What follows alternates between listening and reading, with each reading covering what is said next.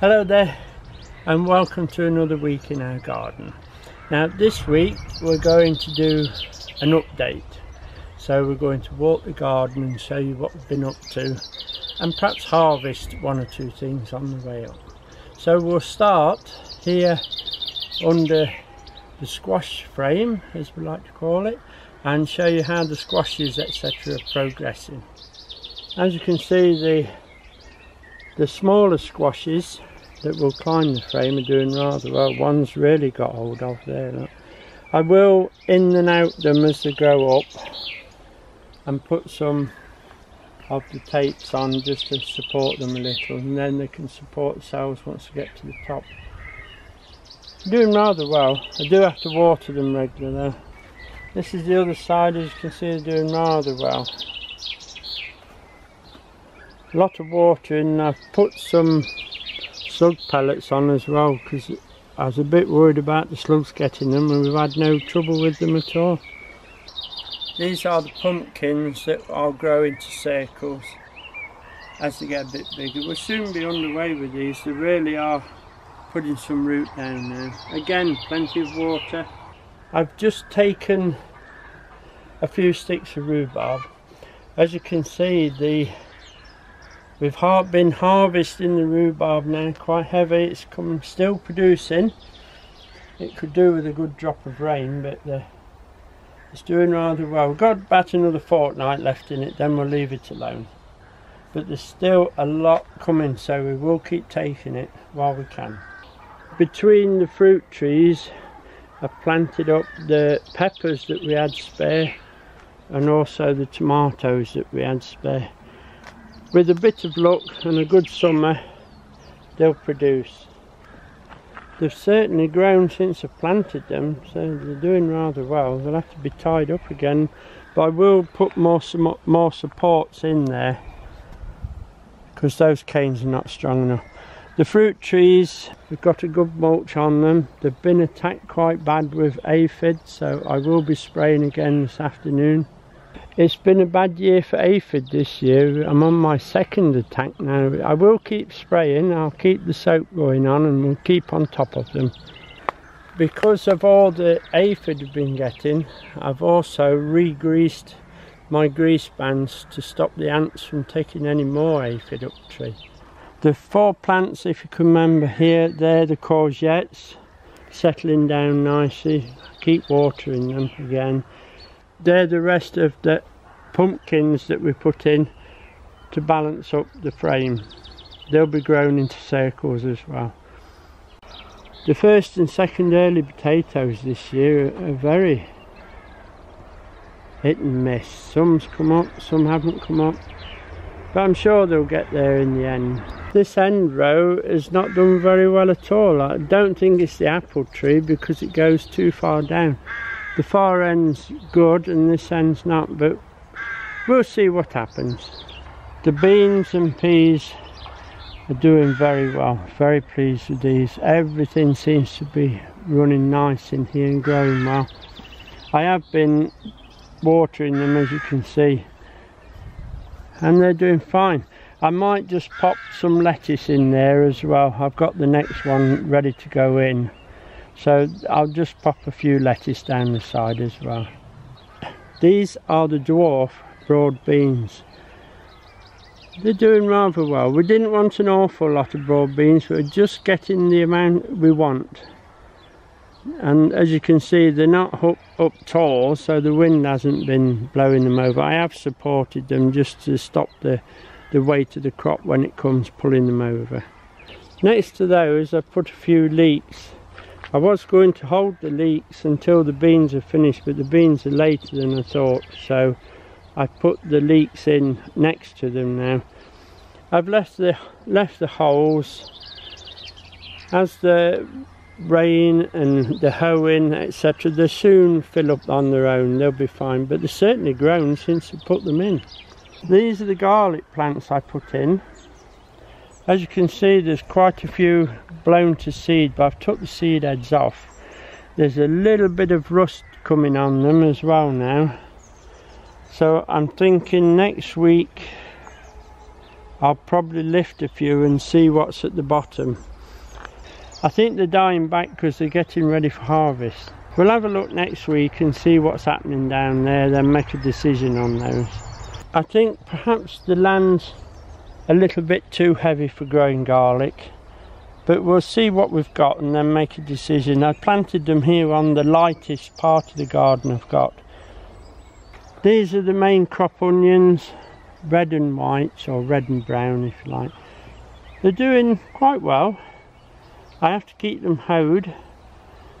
Remember, when you are hoeing your onions, keep your handle low so you're not going deep, because they're only shallow rooted.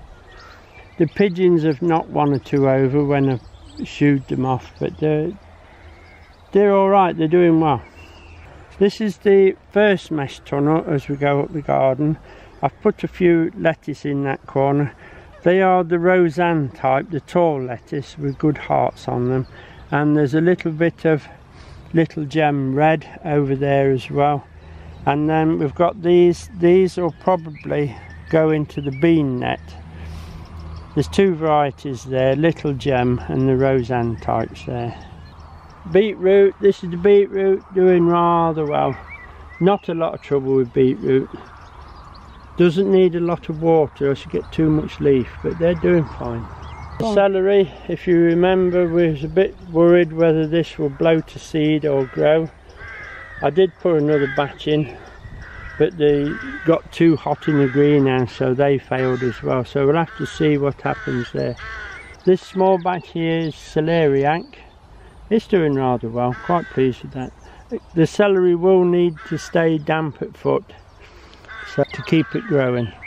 These are the overwintered Japanese onions, what's left. We have been eating them.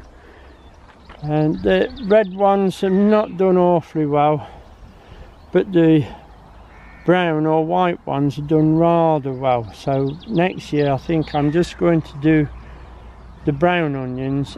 I think I'll put them under one of the tunnels, give them a little bit of protection, and I think they'll do a lot better.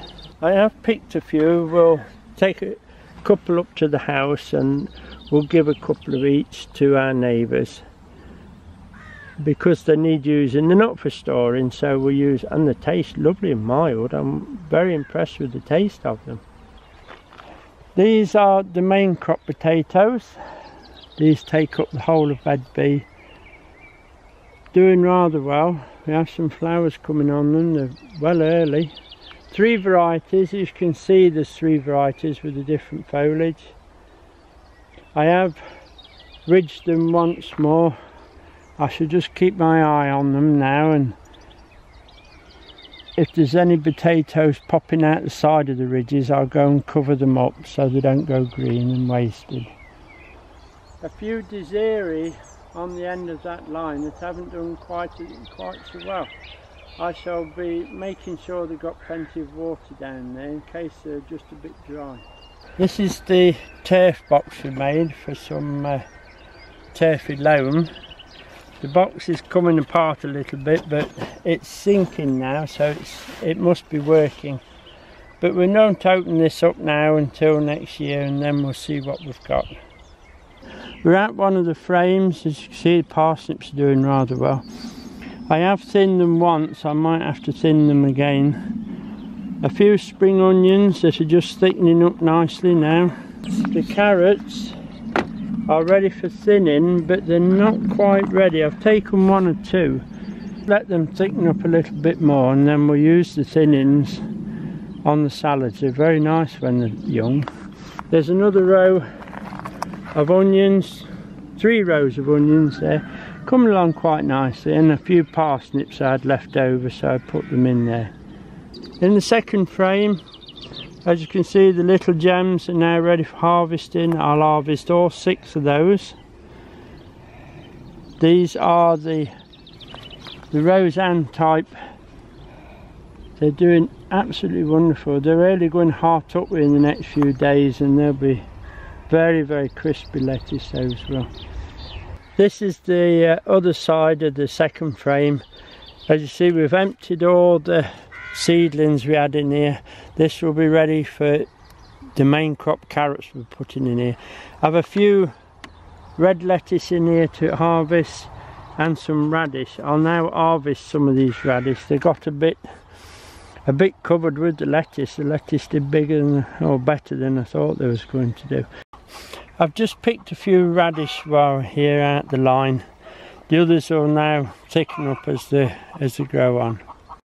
I've opened up the first frame and I'll show you what's in here, and I'm going to harvest 2 of the red lettuce. My ancestor doesn't want any more red lettuce today, so I'm just getting 2 for each one of our good neighbours. What I'm going to do is I'm going to take that one and I think that one, which are excellent, and if you can notice while we've got the net up how nice and clean these crops are, it really is worthwhile putting the mesh on. There's one of the red lettuce, and now just cut the other one. Now in this frame, if you remember, we've got the 2 main runs of Brussels, then we've interplanted with kohlrabi, cauliflowers, summer cauliflowers that is, and a little bit of purple sprouting along the edge. When I look along here, I see one of the kohlrabi have split. I think it's due to that very hot weather we had, so I'm actually going to remove it. Snow will grow in it, we won't use it. So I'll just leave the soil behind, don't want to take the soil away. Right, if you look there, it's badly split, so that's no use in the garden, so we take that away and compost it. Now, as you can see, everything else in this mesh tunnel is doing very, very well, and now I'm going to close it down as quickly as I can because I don't want no bugs to get in there. Well, we've just had a little shower of rain, so I'm not going to open the centre tunnel up. I'm going to open the last one up to show you, but I'll just go through what we've got. If you can remember the 2 rows of Brussels in each and every tunnel we've got lettuce down the middle. This is the tall Roseanne types, which are just beginning to start and form a heart, beautiful. Then you've got cauliflowers along the sides. Now the marigolds, because I have to keep opening the tunnels for harvesting, weeding, etc., I put the marigolds in just to help keep the flies out. Whether it will or not, I don't know, but there's a little bit of red cabbage, look. That'll be autumn before that's ready. This is the 3rd of the mesh tunnels we're using this year. I've just opened it quickly just to show you how full and how well it's growing. Notice down here, these are the summer cabbages that are hearting up. That'll be ready in a few weeks, and that'll be gone, and then you've got the summer cauliflowers come through, then they'll be gone, and we'll be left with just the Brussels sprouts growing. We will put the autumn cauliflowers, the winter cauliflowers and the winter cabbage in here to follow. But beautiful and clean, as you can see. There's lettuce still in the middle that is about 2 days off being ready. A very, very busy mesh tunnel, this one, but it is producing beautiful, beautiful crops. It's just beginning to rain and it's wonderful, but Diane says we're going to have a cup of tea, so we're going to cover this tunnel up and we're going to go up for a cup of tea, so see you shortly. This is what we've harvested while we've been on our little walk round today. It's a very, very nice crop. Right, we've had a cup of tea and a biscuit. It stopped raining. Might rain again, I hope. Now we're in the fruit cage, and if you remember the French beans I set, a bit of a catastrophe. This is what happens when you direct set. The slugs have absolutely annihilated them. It's always better to raise them in cells and then plant them out. The celeriac's doing very well. The currant bushes, these are the ones we moved last year, so I don't expect a lot from them, but they've got a bit of fruit on, they're doing fine. The blackberry we planted and the tayberry we planted, both doing fine. they're rooting down nicely. Again, we won't expect anything from them this year.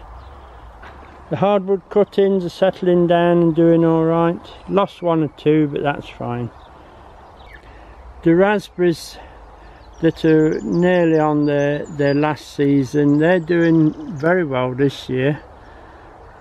They're going to be flowering and fruiting in all different stages because it's quite a mixed batch. But these are the new raspberries, all rooting down. I do believe I've lost two, but the others are doing fine. The strawberries are doing very well, fruiting well. We'll get these strawed down next week so we can keep the crop a bit cleaner. They're doing very well. The gooseberry bushes fully laden with fruit. Just needed the rain now just to swell those berries up. If we just lift them up, as you can see, they're absolutely loaded. Very nice, just need the rain. The fruit bushes, the red currants, black currants and white currants, all doing fine. Loaded with fruit, so they'll be nice. There you are, look. Absolutely loaded with fruit. The blueberries, we have got blueberries this year. Not so many as I'd like, but we have got blueberries. But if we remember, these were moved last year, so what we have is fine. That'll be good. What we have is good. They're fed every week with the ericaceous feed and they seem to be settling down, looking very well on it. This is the thornless blackberry. It's doing very, very well. It's very strong. I think I'm going to have to put a bigger frame on for it. It is nearly outgrown, this frame that it's got. Lovely flowers. Again, it's its first year, so we're not expecting a lot from it. But there are fruits. This is the Morello cherry growing on the north side of the shed. It's growing well, it's fruiting well this year, as you can see. I will have to put a net across it, and then there's a little bit of summer pruning here to do to train it as I want. These will all have to come off to get the horizontals moving. It's doing fine. We'll go round now and have a look at the grapevine. The grapevine is still growing very strong. There's these runners all appearing. We need to take the tops off. We go 1, 2 and then cut. It's a continuous job this time of year until it settles down. We'll just pop up to the greenhouse and show you the baskets and the impatient balls, see how they're getting on.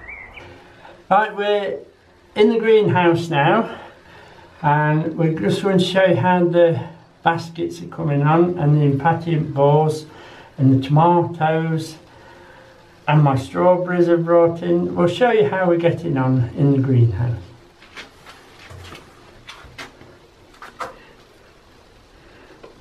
Now, as you can see, the impatient balls are coming along quite well. They're thickening up now. They're doing fine. They're all turning the leaves in the right direction now, so they don't. In a few days' time, all this will be all thickened up. Just give this one a spin so you can see. These will thicken into these patches, and they'll be fine then. The bottom ones are beginning to turn as well. I haven't started feeding them yet or anything, I've just kept them well watered. There's no reason now why tomorrow all these baskets can go onto the cottage and it'll give me a bit more room as well. The baskets are doing rather well now, a little bit of deadheading still to do. And these can go out tomorrow.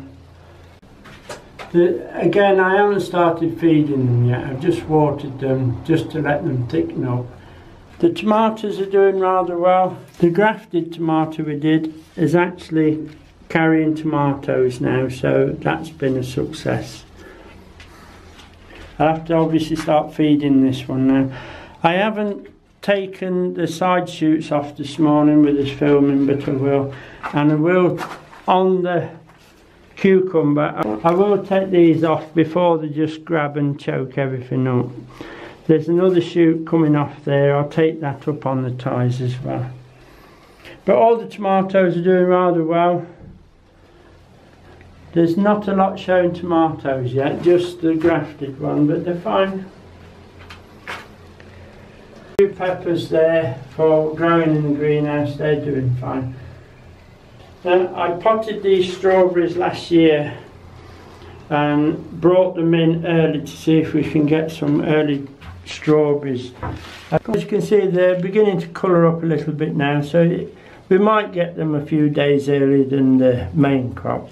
I'll just show you this one on this strawberry. They're all coming deformed, so that plant really ought to be taken out.